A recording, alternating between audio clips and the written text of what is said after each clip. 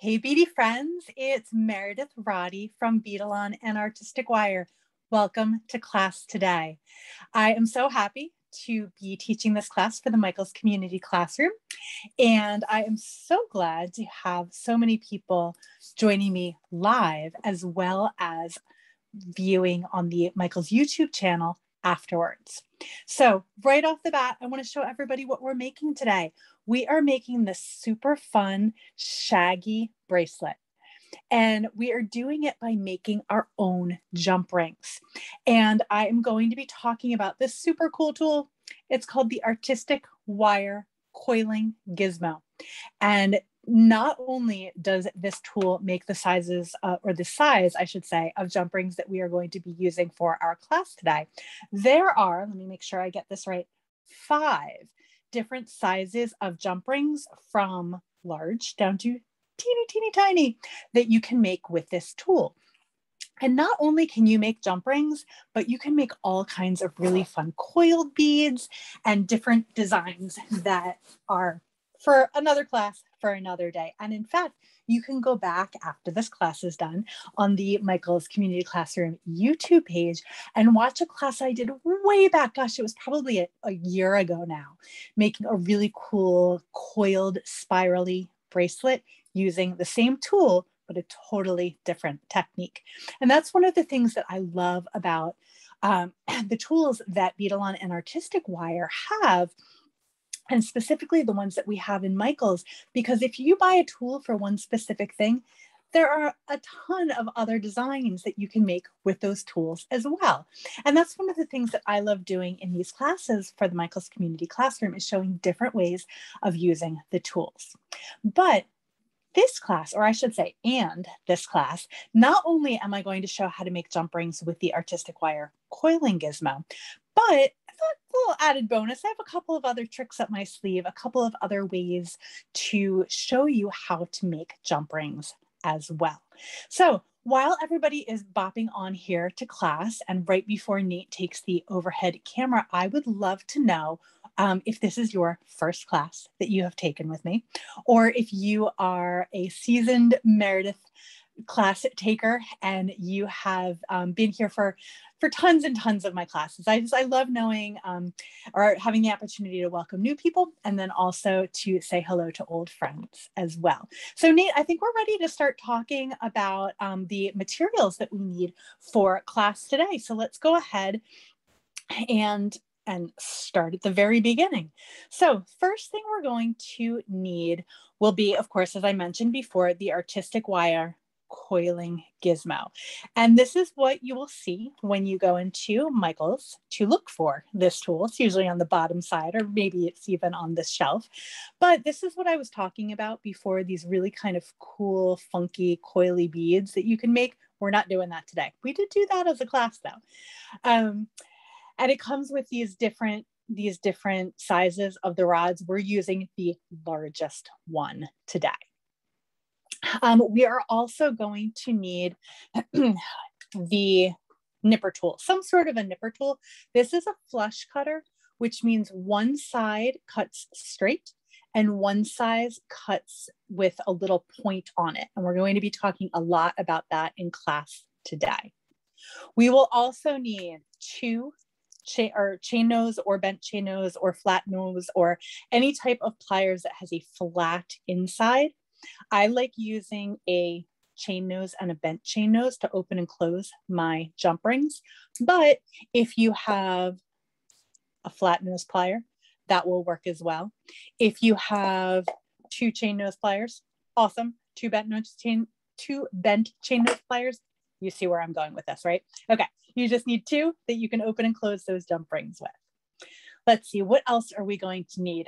We are going to need some chain, right? I'm using this oval. It's called the Modern Oval chain. And it's a pretty big chain. Those links are pretty large. Your chain does not have to be this big. You can use smaller links, or you can use bigger links. The fun thing about this class and this technique that we're learning today is you can modify it a million different ways for materials that you have on hand. You will also, of course, how could I teach a Michael's Community Classroom class without using the Beadalon Findings Variety Pack? I'm always reaching for it. And there are jump rings in here that you could use for this project, but we are making our own jump rings today. Now, why do we want to make our own jump rings? Well, maybe we want to make them in a specific color to match our beads or to complement or contrast with our beads. Maybe we don't have the right size jump rings here that we want. Maybe we've run out of jump rings because we use them for all of our projects. Lots of different reasons why you might want to make your own jump rings.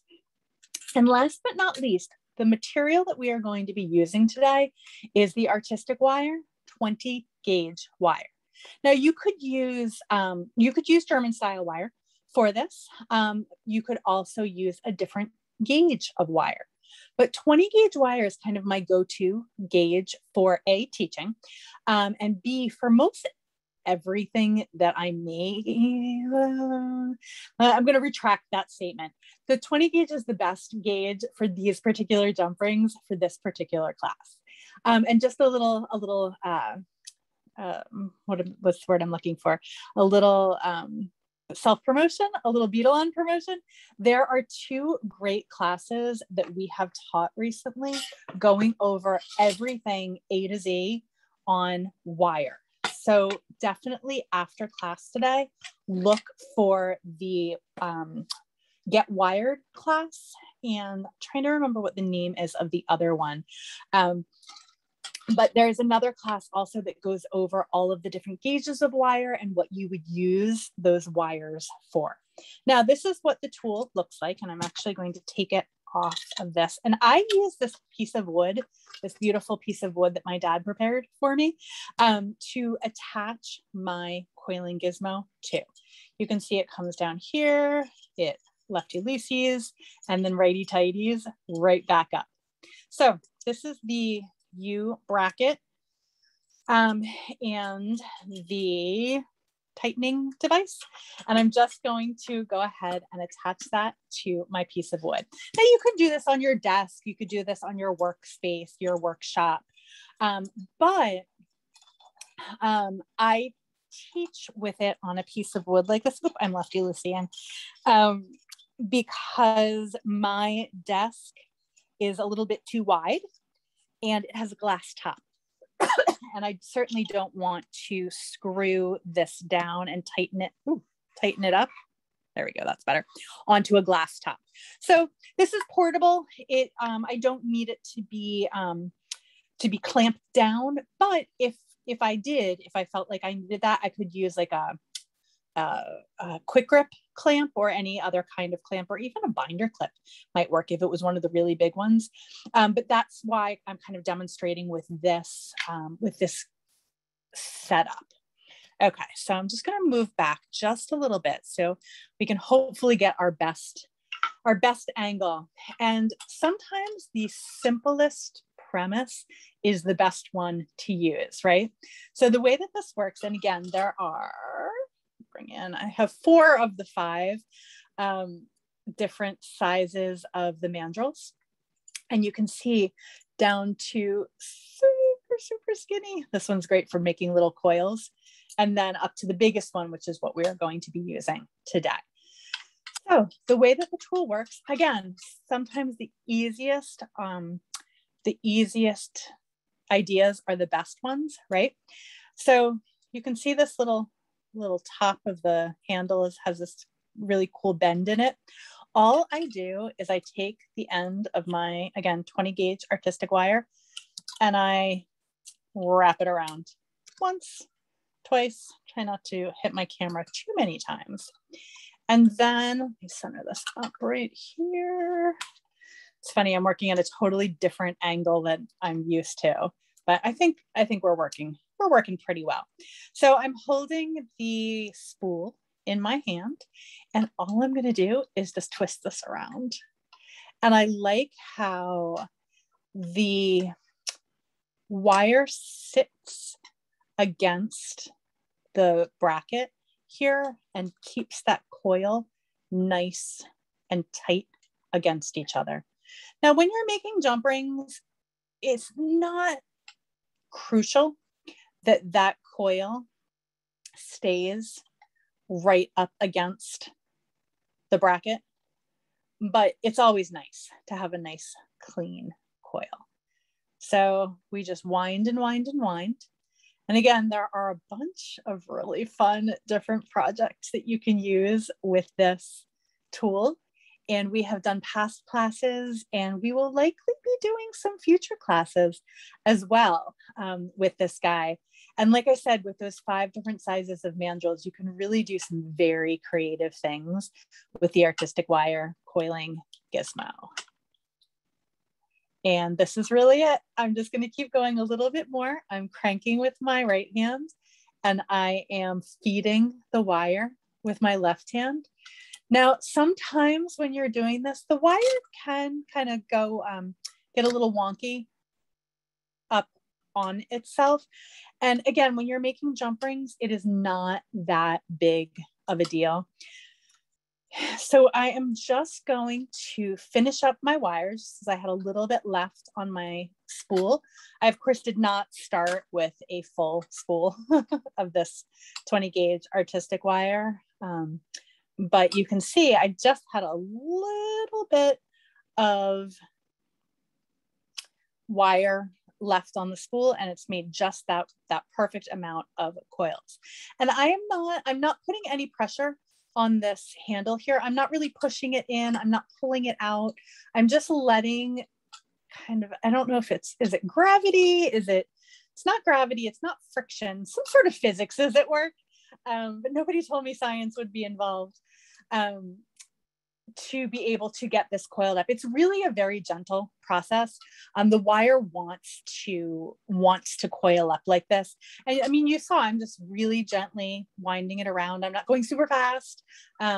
You could go slower if you wanted to, but that's really all you need to do in order to get that coil to work.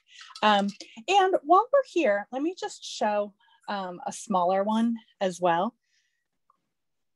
And I tend to always have a little bit of waste on the end there from a different project, because I want to show with this new dispenser pack. When you first open these guys, be careful when you're opening the back. And let me show you how to do it. You can either get your nail in there, or if you're like me and don't like using your nails for things, you can come in here with your pliers, and you just want to gently lift this against the perforations. So I'm not actually destroying the package, because the way that this package works is there's a little pokey outy part right here. And what I want to do is I'm actually going to thread my wire through that pokey outy part. So let me take this out of the package really quickly. And again, I like to use my pliers to take that wire off, or out, I should say, of the little hook part right here. And then I'm going to put it back in, because this keeps my wire nice and tidy, right? I'm going to thread that through the little hole. And now I have a great holder for my wire. Now, just a quick tip, you could cut all of this nonsense off. But what I'm going to do is I'm actually going to trim a little bit of it off and show you. And again, many people already have seen this part, but I'm going to just pull this out with my nylon jaw pliers and get that nice and straight. So here is one of the rods that's a little bit thinner. And I'm actually going to put this down into, see how there are several different, let's see if we can get a nice shot of this, several different holes here. That's going to correspond, of course, to the size of the crank that you're using. And I'm using, I think that this is the 3mm rod, and the rod sizes for the Deluxe, or for the Coiling Gizmo, just for you to keep in mind, are 4.5mm, 4mm, 3mm, 1.5mm, and 1mm. So those sizes correspond to the size of the coil and or the size of the rings that you're going to be able to make. So I just wanted to show how a smaller coil can be worked up really, really nicely too, while keeping the wire in the container. Okay, so just a little extra coil there too. So same idea, same process with the smaller rod. And I think we are actually ready to put this aside and start working with our original coil.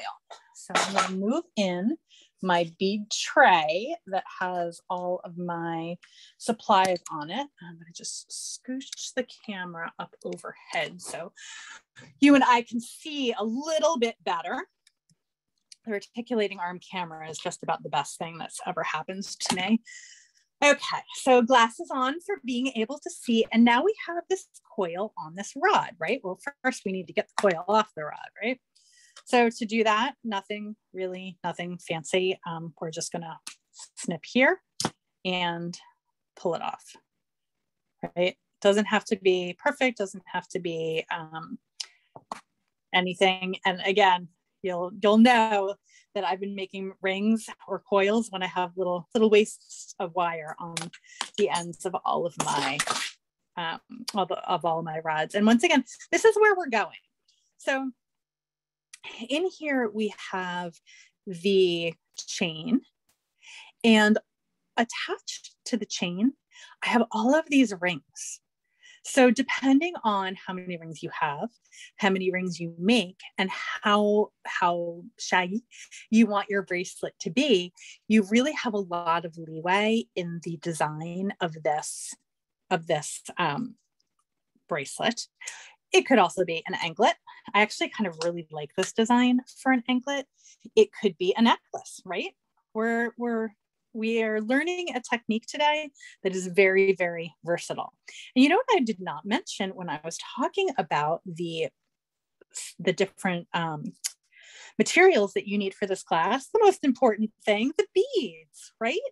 I neglected to mention the beads. The beads that I am using for the project today are these size 6 seed beads from John Bead. And the mix is called agate. I just grabbed it from my size 6 stash. The beads and the colors spoke to me today. The colors here are those same size 6 seed beads. And the two specific colors here are turquoise and then the green from the Neptune's Dream Mix. So those SKU numbers are both mentioned in the instructions for the class. And I always, when I'm doing coils, I work from the spool, right? So you see, I haven't cut anything here. What I would do is I would just make a whole coil, because I will eventually either use the coil for a design, or I will use as many rings as I need to use for my design. I'm not super concerned about, well, I want 3 inches of coils, because I will use more, I will use less, it will kind of go as I am going on my design. So here I have my coil, and there are 2 different ways that I like to cut my jump rings. Okay, so there's kind of there's one way and another way. I won't qualify them. So let me show the first way first. So the first way is, and again, this is where we go to either I can see, you can see, or I bump the camera. So I'm going to see if I can do this so that neither or all 3 of those things are taken care of. So the first thing I'm going to do is I'm working from one end, and I'm going to snip the end of that wire. Because remember when I was first introducing the nipper tool, I mentioned that it is a flush cutter. And that means that there is a straight side and then a side that has a little point to it. Okay. And when we're making our jump rings, we always want it to be straight to straight. Okay. We don't want it to be point to straight or straight to the point. Okay, so what you want to do is, I've just cut that flush right there. And now I'm going to flip my tool over. So you can see I was first cutting here, and now I'm going to flip my tool over and I'm going to cut here. Okay. And so now what that's going to do is it's going to leave me a flat side on one side and a flat side on the other side. And this is really challenging my camera to be as focused as possible. And hopefully those of you who are watching on a larger screen will really be able to see the difference. So let me cut one, but let's cut a couple. All right, so now my end has that point on it, right? So I'm going to trim that. And I try to minimize the waste of my wire, but as you're getting started with kind of the rhythm of it all, you might want to use to do a little bit more of a tail. So what you end up doing is just a snip and a turn and a snip. And it kind of gets into the rhythm, right? A snip, a turn, and a snip. And you want to try to get those snips, of course, as close as possible to each other, because if you leave too much room, of course, your the space in your jump ring is going to be too big. Okay, so I've just done what, maybe 3 there, good rings. So let's show a different way. The next way to do it is by cutting more than one ring at a time. And sometimes this works for me and sometimes it doesn't. So we're going to see how well it works for me today. So I'm just going to come in here and snip them down and cut more than one at once. But the problem with this technique is then you have to come back through and snip each one individually to get those sides flushed with each other. So it's saving some time in the short run, but you still have to go back and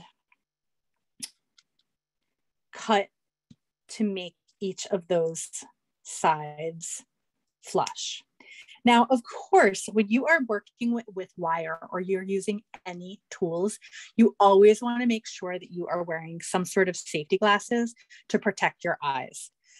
Especially, this is a really good example.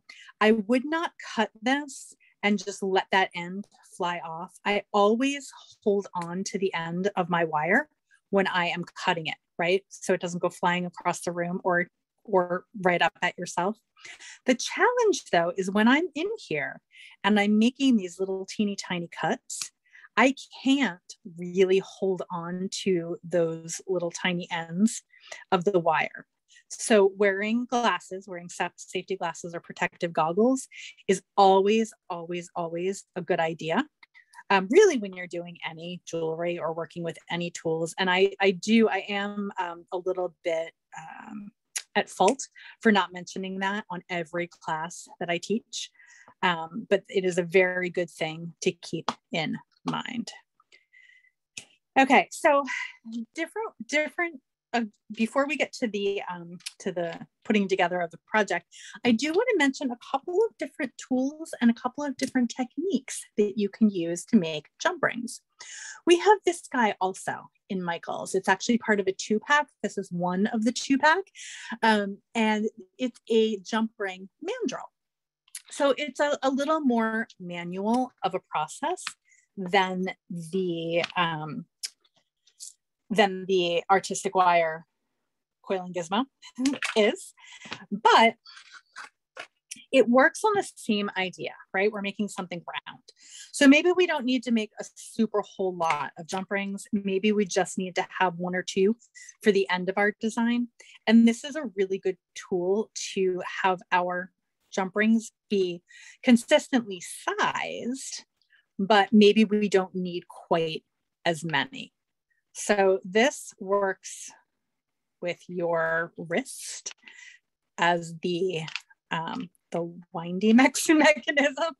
We're just winding around, right? Nothing fancy, nothing mechanical, just using what nature gave us to make the jump rings. This guy also is great for making ear wires, for doing all kinds of wire wrapping, but today we are talking about jump rings. So we are making jump rings. And again, you would just cut these guys the exact same way that you cut any other jump rings. We're going to go this way, and then this way, and then snip, and then snip, and you get the picture, right?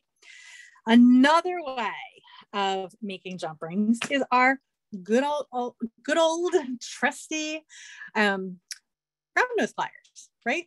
And we remember our round nose pliers are different than our chain nose pliers because they have round noses. Let's get a nice focus on there. There we go, nice round noses. Maybe I just need to make one jump ring or two jump rings, right? It's not as accurate, of course, because we have a taper here, but from another class that I just taught, you can see I have my permanent marker marked right here. And what I can actually do without too much trouble is, hold the wire against that mark and get generally the same size of jump rings. Sometimes I'm better at this than other times. Sometimes I'm a little more careful than other times, but generally without too much trouble and a lot of wrist action back and forth like this, you can get a nice coil, right? That's not so bad. A nice coil that you could turn into jump rings as well. So a lot of this depends on what size jump rings you need, how many jump rings you need, and quite frankly, what tools you have on hand, right? If you had, there's a specialty tool to hold this coil, you could use a saw, right? Just saw right through it, back and forth. Of course, you would need a jeweler's saw, and so there are some some additional supplies that you would need. You would need the lube for the saw blade, all kinds of different things. But there are lots of different techniques to achieve the same goal. It's kind of the takeaway from this class is lots of different sizes, lots of different tools, depending on what you have on hand, or depending on what you want to try to work around with. Also, different people like different techniques, right? Something that works best for me might not work best for you, and something that works best for you might not be my preferred way of doing it. So if you have a tool or if you have a way of doing something that is different and works for you, then that is fantastic. So after we have gone back and forth, and made sure that our rings have flat sides together, not flat and pointy sides together, we are ready to start building our necklace. Building our bracelet. It could be a necklace if you'd like, but today we're making a bracelet. And you can see down here on one end, I already started kind of playing around and putting a couple of the rings on to my chain. So once again, we are going to take those jump rings that we made, and we are going to add a bead and then add that onto this chain. Now, could you make chain just with the jump rings? Sure. You could also do something called chainmail with these jump rings. But that is not what we are doing today. Today, we are making a shaggy bracelet with our jump rings that we have made. So, oh my gosh, so many different ideas and different places that we can go with this one technique. So I have my measuring device out here, and for me, I am going to cut 7 inches. If you have a larger wrist, you probably will need to cut more. If you have a smaller wrist, you will need to cut less. Easy enough, right? Another way that I really like to do it is just kind of go like this and be like, okay, that fits around my wrist, and I probably can take 2 off for my clasp, and it's actually going to be more like 6.5 inches. Okay, so a couple of different ways to size your bracelet. Another one before I move on is to take a tape measure, a tape measure, and bring it around like this. So 6 inches, and probably add about a half an inch, 3/4 of an inch for your clasp. Okay, so just a couple of different ideas for how to measure. Also, you have different people like their bracelets to fit them differently. So I like my bracelets to be a little tighter on my wrist, and then some people like them to be really loose. So when we're talking about bracelets and sizing bracelets, it does get a little bit complicated because there are so many different variables, which is why, just between you and me, I really like using making adjustable bracelets for when I do my bracelet design. Now I'm holding this chain here with my pliers, but with my cutters, but I actually don't need to cut this chain. What I can do, because this chain is not soldered, and that means that it's not connected in a seamless way. There is a seam in here. Can everybody see that? I'm going to open this jump ring. I'm sorry, open this link of chain and pull out the chain, and I can actually go ahead and close that as well. Now that's the first demonstration of many that I'm going to show with how to open and close those jump rings. And you do the same thing with links of chain. You do the same thing with an eye pin. You do the same thing with anything that's around. You don't open it like this. You open it like this.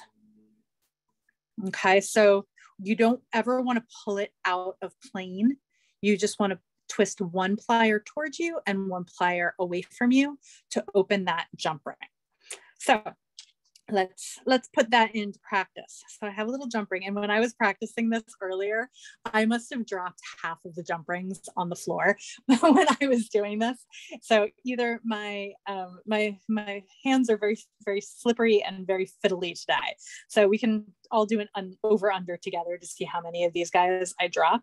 But I'm trying to work like way over my workspace because I've been dropping things all day. So that's a good takeaway message too, that when you are working and feeling a little perhaps fiddly, working way over your workspace is a great idea, because then if it drops, it just drops onto your bead mat instead of on the floor, which is where the majority of my rings reside currently.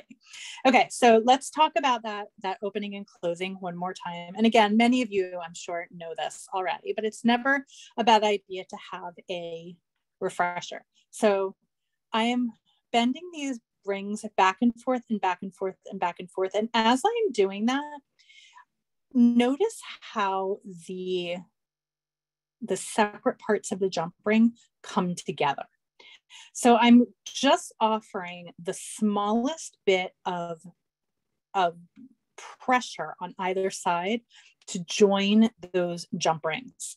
So now I have a really nice flush closure on my jump ring. So I'm going to open that back up. I'm going to add a size 6 seed bead. And sometimes I will come down here and pick that seed bead up, just like if I was doing it with a needle. And sometimes I come in here and I scoop it up in my fingers. Whatever works best for you is what I would recommend. It seems to be a sometimes I do it one way and sometimes I do it another way. Now, all I need to do here is come in, pick up one of those links, gently drop the chain to the side. And you can see why using the two flat nose pliers is so helpful. And see how I'm doing a wiggle wiggle back and forth? That helps bring those two sides nice and flush together. And that is really it. We're going to do that several different times. And then we are going to add our clasp at the very end with some more jump rings. So here we go. I'm going to, you can see that space there. Once again, I'm going to grab and just twist back and forth until those two sides come together. And there we go. Two sides come together. And then I'm going to open it all the way, or not all the way, open it enough that I can scoop up a bead. Let's see if I can do the scoop method, just like that. I'm going to do that a little bit more center of camera. Scoop up my bead. And once you get the hang of it, it becomes very easy to keep things in one hand and then do the second part in the second hand. Just going to give that a little wiggle back and forth and attach that to the chain. So let's do that just a couple more times to really drive home the point of closing up the gap in that jump ring and then opening it up, adding a bead. The beads are a little far off the camera, huh? And see how I'm keeping my tools in my hand the whole time? That is what you want to work toward. And it's a really good habit to get in, especially if you want to take this to the next level and start doing some chainmail, because when you do chainmail, you'll want to keep your two pliers in your hands the whole time. I feel like this is a really good first step to doing a lot of linking together. This is also a great way to do what I have heard referred to as a cha-cha bracelet. Basically, and this is much like that, but it just uses slightly smaller beads, and you're attaching the beads onto the jump rings directly rather than attaching wrap loops. So we're just going to keep on keeping on, right? So I have my jump ring. I'm going to go back and forth, open it up and add a bead. Now, the first time I made this bracelet, what I actually did is I attached one bead per link, and then I got to the end and I realized that one bead per link isn't enough. So I ended up adding, I think, at least 2 and sometimes 3 beads per link. I could have done more, right? I could have done 4, I could have done 5, I could have done 6. It all is going to depend on how thick and how shaggy you want your bracelet to be. That's going to determine how many links, or I'm sorry, how many rings you add on each link. So I'm not doing it quite as carefully as perhaps I could be paying attention. So I have a couple with 2, I have a couple with 1, but I will go back and make sure that I have at least 3, if not 4, on each of these rings. Now, one of the things that is happening when we are doing that back and forth motion, back and forth, back and forth, back and forth, back and forth, and then opening it, what that's doing is something called work hardening. And what work hardening is, if you did not watch my my video on all things wire, is making those molecules that are in that dead soft artistic wire, they're dancing around.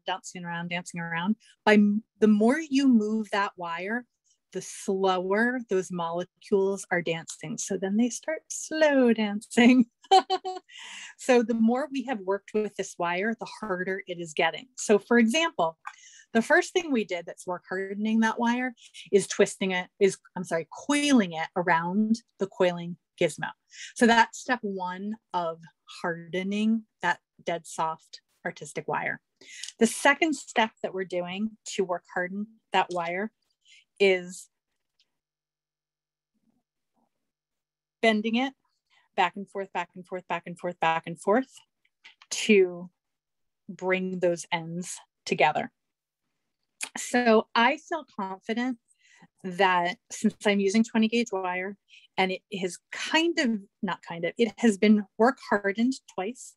I feel good about that. If I wanted to work harden it a third time, sure, I could take a bench block and a hammer and tap it out a little bit more. That would slow those dancing molecules down even more. But I feel good that those two things that I have done really are enough for my project. So now all that's left, we're going to pretend we've gone shoop all the way down, and we have dangles the entire length of our bracelet.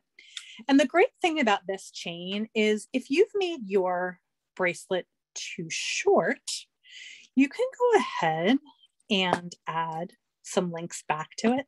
If you're like, you get to the end and you're like, oh, you know what? I think I actually want to make that into an anklet.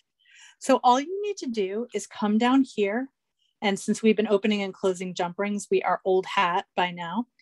Just open up the end of one of the links of chain and slide the other link into it. And it's as if the chain had never been apart from each other. So now you just want to add maybe 2 or 3 links. Awesome. Same thing in reverse. Hold on to one of the sides of the links and open up that link. Take the rest of the chain off and close back up again. Easy enough, right? And of course, likewise, if you've made it too long and you want to shorten it up, you would just take the links out instead of adding the links. So easy enough. When you are here at the end, we can go ahead and add a clasp. And I think all of my lobster claw clasps have been used for other projects. Oh, there's one, but I've decided I want to use a spring ring. Anyway, we've got our spring ring there. And now what I want to do is I actually want to attach the spring ring with one of the rings that I've made, right? And the fun thing is I don't need to do any attaching of rings on this other end because, and fingers crossed, I think, oh, yep, okay. I was going to say, I think that this fits through. So it's a little big. It did work, but I think that I'm going to add I'm going to add a ring here anyway. Sometimes when chain is thin enough that you actually don't need to add another ring here, but you can see I tried it right before class, or not before class, during class, and it works, but I think it's going to be easier to put on and off if I actually have a thinner ring here. You can see this is kind of a thick piece of metal. So that is a design decision to make. All right, so I have another ring that I have made all by myself. And the same way that I attached everything else, I'm just gonna wiggle that back and forth, open it up, attach my clasp, and attach the chain, and close that back up again. Now I could, but I don't want to. I was gonna say I could use the one of the rings that has a bead in it, but I don't think that that's going to give me quite as much purchase or quite as much room to put my clasp in, much like I was having that struggle here, getting that spring ring clasp over that thick part of the chain. So I'm going to do the same thing. I left this one chain naked here at the end. I did not start my my loops on that very first link of the chain. And once again, I'm going to take one of these jump rings that I made. And I love making a lot of them at once because then I just have a pile that I can grab from as I need. And what I can also do with this chain, or I'm sorry, this ring, is add a tag. Now, you might be a tag user, you might not be a tag user. Sometimes it's a little bit of just an extra component to be on there. I think that they look really nice. Here, let me bring this up so you can see what I'm talking about. These are the tags that come in the Findings Variety Pack. It just adds a little extra something to make that clasp a little more professional looking and a little cleaner. So you could skip that step and just use the ring to attach that jump ring, to attach that clasp to. But I like to use a tag. I think it just looks nice so that you have kind of all of the pieces and parts there on the end of your piece of jewelry. So once again, if you had taken the time to go through and through and through and through and through and do all of those shaggy loops after you made all of those jump rings, and then on this one, you can see I used a lobster claw clasp, and I did attach that lobster claw right to the chain. So two different finishing techniques, right? Here I used a spring ring and I used a tag. And on my original, I used the lobster claw and I attached it right to the chain. So a couple of different options for how you want your designs to be. Okay, so I think that we have covered everything that I wanted to cover in class today. Didn't think that you needed to watch me do 100 different opening and closing of the jump rings, but I think that we definitely got the general idea of how we take a jump ring, we add a bead to it, we put it through to the chain, and then we just keep on building on that 3 or 4, or hey, go big or go home. If you want to do 5, awesome. And then we go through and we can either attach a clasp right to the last link of chain, or get a little fancier and use a spring ring and a tag. So Nate, I think we're ready to come on up and take the forward facing camera. If you are catching me on the live class, thank you so very much for joining me today. This was really fun. It's a little different. And you can always, of course, go back within 24 to 48 hours and watch the replay of this class on the Michaels YouTube channel. And please, if you have made this project, go ahead and post it on your socials and do a hashtag of Make It With Michaels and hashtag Beadalon, because I love seeing what you have made as well. If you're interested in hanging out with me some more, you can always find me over on Instagram at Meredith Joy Designs. And of course, follow Michaels, follow Beadalon, do all of the following. And I love seeing, following back and seeing what all of the makers have made as well. Be sure to stay on the Michaels Community Classroom website, because you'll see on Wednesdays at 2 p.m. Eastern Time, and sometimes on Saturdays at 2 p.m. Eastern Time. Beadalon runs many, many classes with me as the instructor, and also with Sarah Lovecraft as an instructor as well. So thank you so, so very much again for joining me. Thank you to Yvette for staying up with all of those crazy comments, and Nate for doing a great job moderating. And until next time, happy beading.